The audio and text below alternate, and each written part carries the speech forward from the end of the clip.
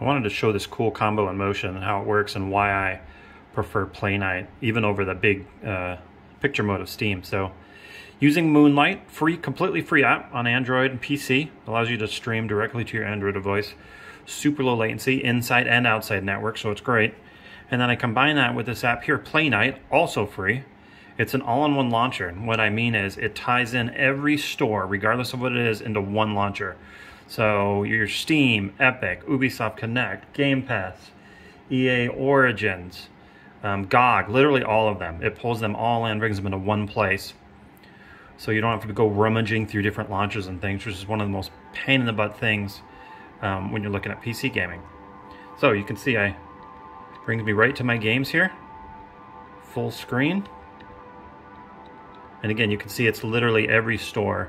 And these are just the games I have it filtered down to installed. I can go to the full library and pull it up of not installed, but that's just too massive. So let's pull up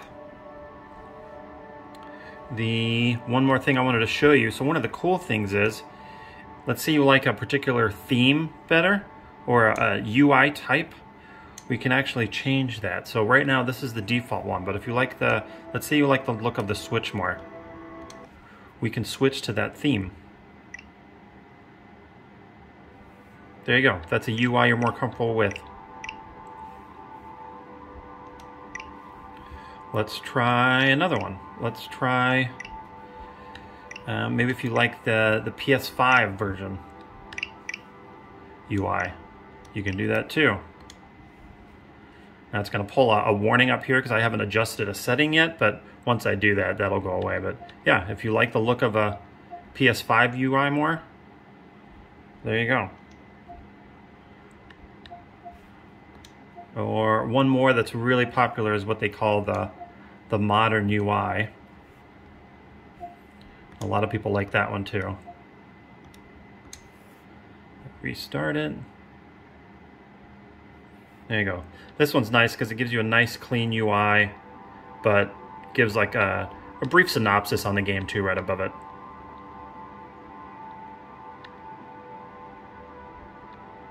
But there you go. And again, this is regardless of the store. So this got pulled in from Game Pass, this from Steam, this from Game Pass, this from Steam, this from Epic. Yeah, phenomenal tool. I love it. Like I said, it works in your home network, out of network. So I was using this while I was on the go, playing all these games just directly on the G unit here. So there you go.